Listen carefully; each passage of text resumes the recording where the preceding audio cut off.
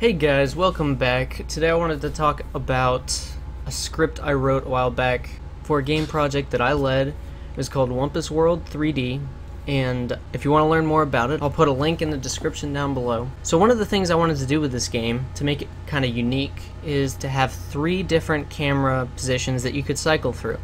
So this is actually a video that I made a long time ago. Didn't do anything with it, it was just like a progress thing. So I want to show you what it started out as, and then show you what it's like when it was put into the game. So here you can see that we've got this grid layout, and that's part of the game, and then we've got 3 different camera angles. One from up above, one over the shoulder, third person view, and one first person view.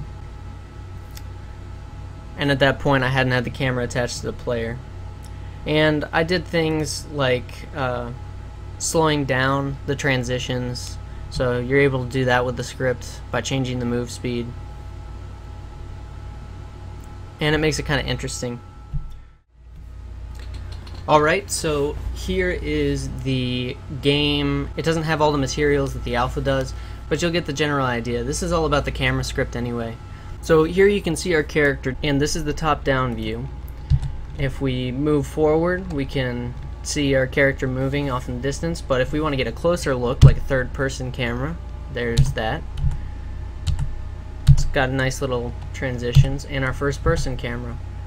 And then if we hit a pit, then we end up dying. Now we can go back to the beginning, and I can just kind of show you.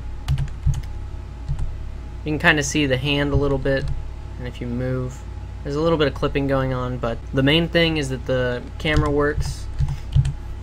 And it's a pretty cool camera script that allows you to have 3 different viewpoints.